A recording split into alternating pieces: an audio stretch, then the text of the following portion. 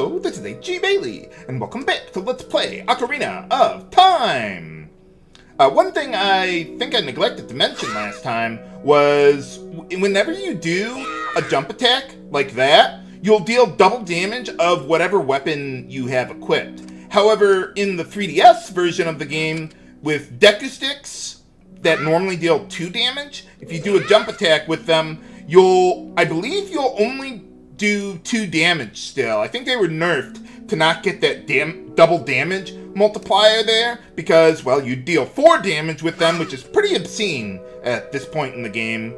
And there's also another attack method that you can use called a crouch stab. You press the R button or hold out your shield there, press the B button to stab something really quick like that. And in the original version of the game, it was bugged to deal damage equal to whatever the last attack you made was. But in this version of the game, they fixed it so it deals normal damage. So I can't take advantage of either of those 2 things coming up here. So, well, I have alternatives. But in order to move on here, you gotta make the camera move up to the ceiling there to find the queen. For boss time against Goma. Okay, so you want to lock onto her eye, shoot her with the fairy slingshot, and then just wail on her eye over and over and over again like this. And eventually she will run away. She's going to climb up to the ceiling there, and let's see, let's get our fairy slingshot out. Wait for her eye to turn red again. Aha! Gotcha! And then just slash her a bunch more. Boom, she's dead. Hooray! Now, if you just let her sit up there, if you can actually sit on a ceiling, that is, she will eventually start spitting out those eggs at you that we saw earlier. But for defeating her, we get a heart container. Hooray! But yeah, she'll spit out those eggs at you like we saw in that one room last time. But if you just knock her down, you can just keep on wailing on her and defeat her pretty quickly. There is a way that you can still kill her in one cycle before she climbs up to the ceiling there, and I will show that in the Master Quest playthrough, since the bosses are basically identical between the normal quest and the Master Quest, other than, like, all enemies, including bosses, dealing double damage to Link there. But since they are the same, I figured I'd demonstrate the slower, easier method in the first quest playthrough, and then demonstrate more advanced strategies in the Master Quest playthrough against those bosses. No! But thou must! Okay, never mind then. What do you mean your time is short? Oh, okay. So that's how you got that curse, huh?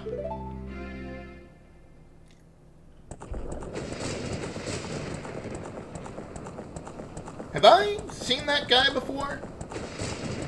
Kinda hard to tell with all the fire around here. I'm not really sure what the point of that is, but okay. Oh, is that like the Dark World or something? Oh, yeah. Yeah, we've had them in almost every Zelda game up to this point. Maybe we should hide these triangles of unlimited power somewhere better. I don't know. Bad guys keep on finding them over and over and over again in these games. But, alright. Well, they don't really look golden to me. Well, okay, she kind of does, I guess. But yeah, now in this game, yeah, we're actually starting to get some lore behind the Triforces and everything like that. I mean, pretty much before this game, the plot was either in the instruction manual for the most part, or there was relatively little plot behind it. It was just, hey, we got these magical triangles of unlimited power. Bad guy got him, but you have to stop him anyway. But yeah, now we're getting a little more in-depth with it. Kind of reminds me of Phantasy Star 4 a little bit. like how this is kind of tying all the Triforces and stuff together here, and elaborating more on what's really going on.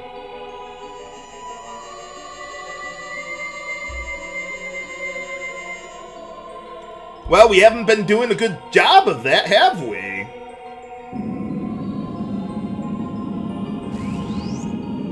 Well, thanks for the world.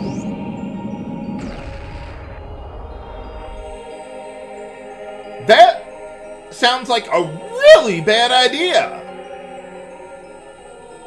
Maybe they should have, like, left us with a security system or something for these things?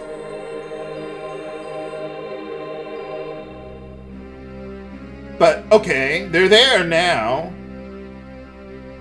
Oh. Well, I'll do the best I can.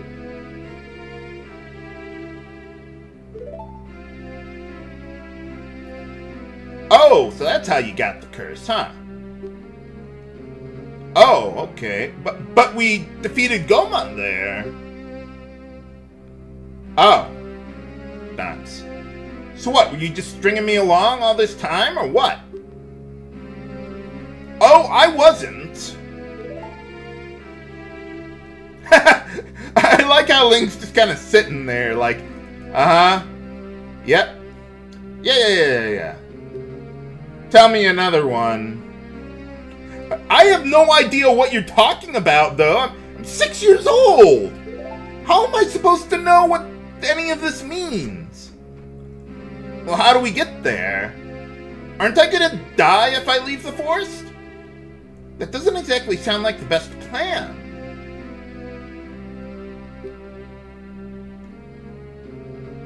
Maybe it was just a bluff or something, and we won't really die if we leave. Does this stone do anything, or is it a MacGuffin? Spoiler alert, it is! A 9! A shiny 9. So yeah, these are the... Well, this is the first MacGuffin in the game that we get. Well, thanks for the stone. Yeah, this is something that's new to the 3DS version of the game. I'll show that off real quick. I'm not going to show everything with it, but, well, you'll see. I have little money left. Or time. Well, time is money, so...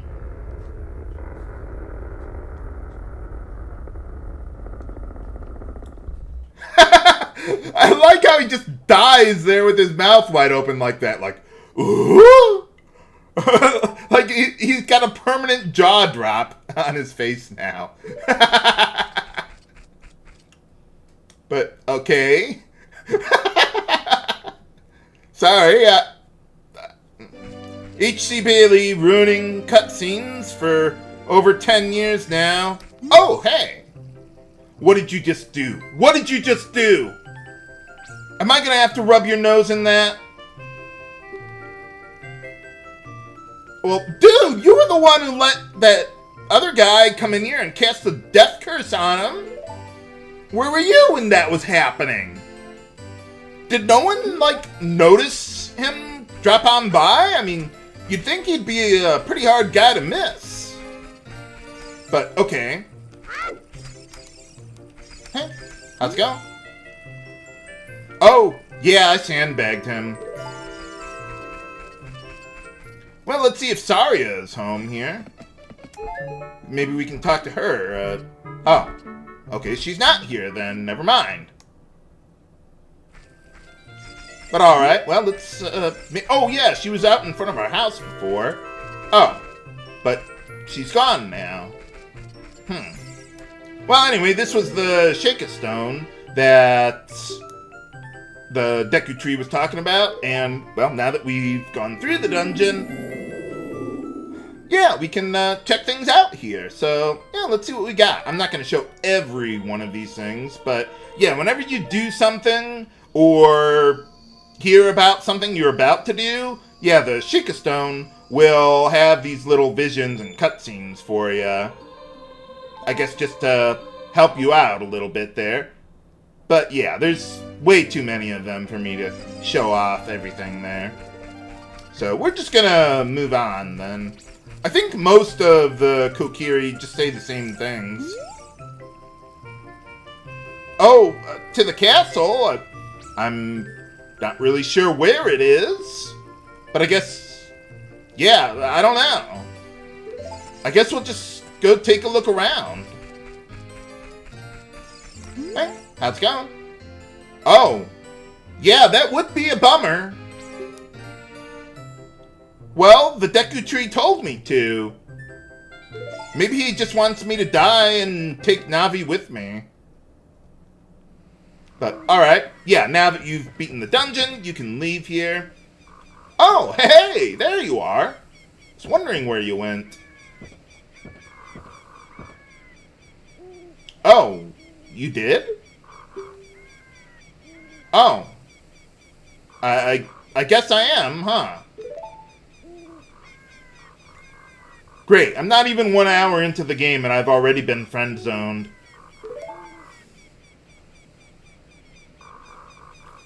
Oh, thanks. I'm not really sure how to play it, or any songs for that matter, but okay. I like how Link's just looking at it like, ooh, sparkly.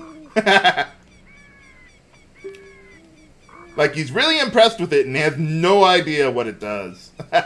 But yeah, in this version of the game, since it's on the 3DS, we just press the normal buttons to play songs on it. In the original version of the game, you had all these C buttons that you would press to do the songs. But yeah, not in this version of the game. And fortunately, I think that makes it easier to play the songs. But well, thanks for the ocarina. I like how Link was just kind of backpedaling there, like he was scared of her or something, and just runs away like, ah! Girls have cooties, I'm out of here! Or something.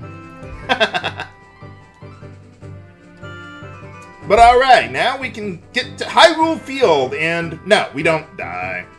So, yeah, let's take a look around here. Got grass, more grass, and even more grass around here. Yeah, there's really not a whole lot around here. Oh, hey! Did you escape from the last game in the series? Please don't do the thing.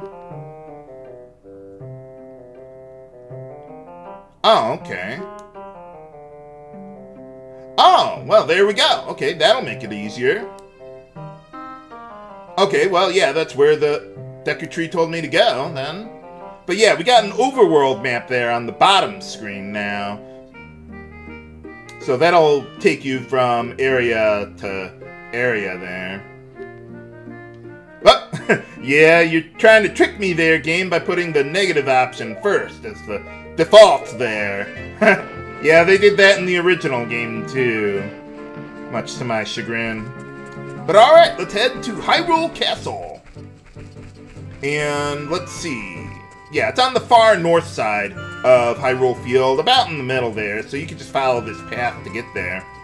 But yeah, this was a thing with, like, 3D games in the late 90s, where they always had to have, like, one massive, wide-open area just to show off all the tech, even though there's not really a whole lot going on around here.